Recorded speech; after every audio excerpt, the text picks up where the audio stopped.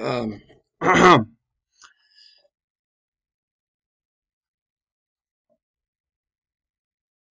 excuse me for that. So today I will be doing another belated presentation. Do wish I were more timely with these on the terrestrial planets, which are Mercury, Earth, which isn't talked about much here, Venus, and Mars. Now, why are they all, with the exception of Earth, named after Roman gods? Well, the messenger god in Roman mythology, and it's named after him because Mercury was considered to be very fast. He was the messenger.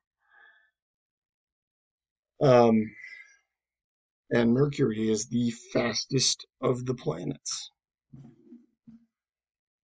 Venus has a somewhat ironic name, and I'm not entirely sure why it is named that. It looks very bright and kind of, it looks pretty from the surface, but the conditions inside the surface are just hellish.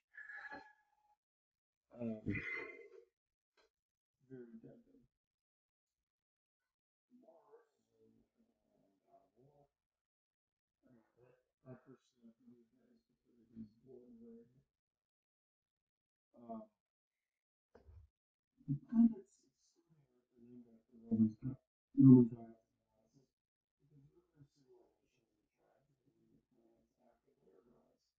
You remember the segment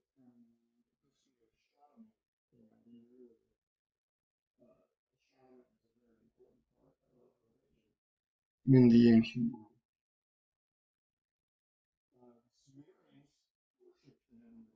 And were a primary influence on early civilization.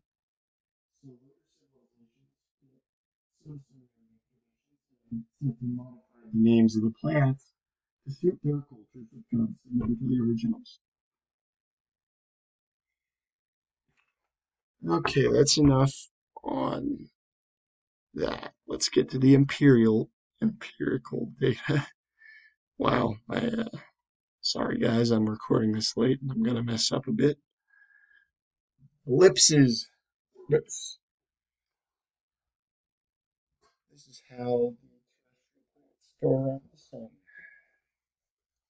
As I mentioned before, Mercury is the fastest moving planet. And you know what? Now that I started this, I noticed that these planets shown here are not the actual solar system. Just ignore that. Uh, Imagine those are the normal real planets. So in this case, the gigantic one near the sun would be Mercury, when Mercury is actually the smallest planet after Pluto's demise. Um, anyway, Mercury moves around 17, 172,000 kilometers an hour, which is around 106, 106,875 miles per hour. Again, this is because it's close to the sun. It has the shortest distance to travel. Inside lanes are faster, as in racing. Um, while it's going around the sun, Mercury is unique in the fact that it rotates vertically instead of horizontally. Uranus does the same thing. Um, this is important because it means that the weather system, if you could call it that, on Mercury is also very unique. Um,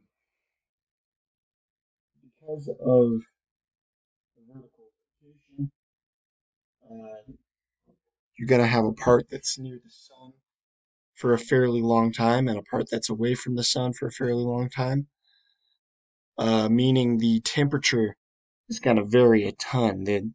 side that's facing the sun. And get up to 800 degrees on the surface. On the dark side, getting up to maybe 300.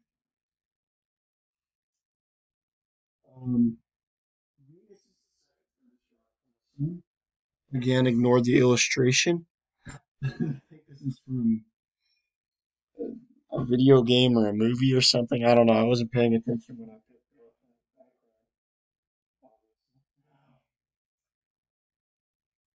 background. Venus is unique in the fact that it rotates in the opposite direction Earth does. And as such, it has to move very slowly. And Mars' orbit isn't really worth talking about too much because it's mostly the same as Earth's, just longer and slower. So let's take a closer look at the planets. Let's look at atmosphere. Mercury doesn't really have an atmosphere. It's a lot like the moon in that respect. It does have some things, but it's not enough to shade it or protect it, shield it from incoming projectiles. Let's say that floating space debris and UV rays.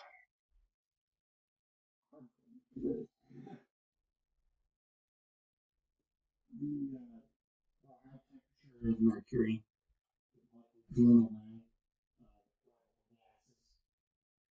the common gases are flammable.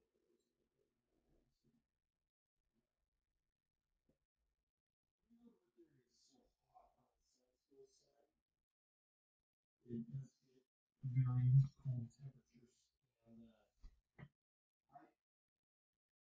I'm going to go off the script here, though. I read a book a while ago that said what the Earth's climate would be like if it suddenly stopped rotating and one side was very cold and the other side was very hot. And it involved a lot of storms. So I imagine if Mercury had much of an atmosphere at all, there would be a ring of constant storms around its equator or the dividing line between night and day.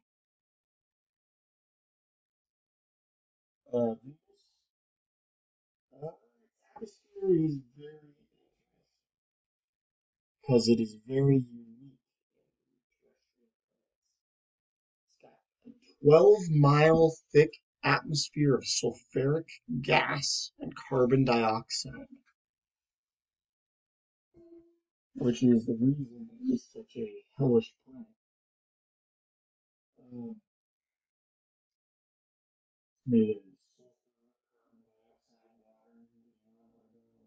I forgot to mention, Mercury does have some oxygen in it as well, just not enough to account for anything. And Venus's oxygen and water don't mean very much because it is mostly acidic. Won't be supporting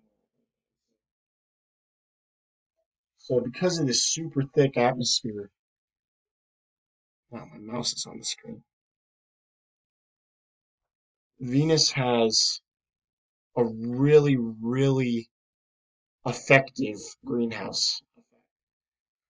It traps in a lot of heat. It's actually hotter than the thick atmosphere also reflects a lot of light, which is why Venus is called the morning and evening star. Um, it's about 900 degrees on the surface, which is enough to instantly fry you or your instant microwave. You could probably, you could throw some good fish there. That would just forget the idea of cooking things. Mars is of particular interest, mostly because it's the most Earth-like planet in the solar system. Um, very cold, and the red dust that covers most of the surface often floats around in the air. Um, the pressure is very low, the air pressure. There's not a ton of atmosphere, which is our main barrier in the Mars colonization efforts. And that means harmful rays can ravage the Martian surface. There's also very high winds there and dust storms, which terraform the surface. And speaking of the surface, let's take an even closer look. Mercury's surface is similar to that of other small atmosphere-lacking planets because it has no shield against meteors. Just like the moon, it's covered in craters. It contains many huge, long cliffs called scarps. I apologize for my dog howling in the background. Um, yeah, these scarps are unique to Mercury, and it is theorized that they were formed because of the planet's condensation and size after its formation when the crust was scrunched up. Uh, Mercury also has a very small amount of ice poles. Venus's surface is a tricky one because of the atmosphere. It's hard. It's invisible from Earth, and what we do know about it is mostly from radar imaging. Um, what we do know is that it consists of large plains with big circular bulges and peninsulas called coronae. The coronae often contain a lot of volcanoes, which really adds to the whole, you know, weather type with yes, shield volcanoes are very common. Mars is famously covered in red dust and rocks. Ice can also be found there, and it is theorized that liquid water once covered the surface of Mars. We find that there are rounded rocks and sand and big canyons that look like they were carved out by water. If there was any, um, the north of Mars is covered in craters and is pretty well ravaged by the effects of time, and the south is mostly a featureless planet. Mars has some very interesting geological features. You've probably heard of Olympus Mons. It is around 15 miles high, 3 times the size of Mount Everest, which is crazy, especially considering the tectonic plates of Mars don't move much. Uh, they think that this is because the mantle of Mars is more thick and colder than the mantle of Earth, which again is very interesting considering the fact that there's such huge mountains there. Imagine they're mostly volcanic in nature. Um, I believe Olympus Mons is a volcano. Mars also boasts the, I believe, is the longest crater in the solar system. Valles Marineris, and it is 3,000 miles long. Now, how do we know all this?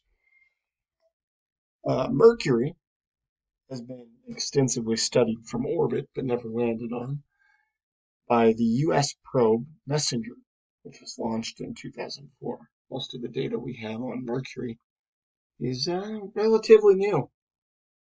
No surface missions. Yeah,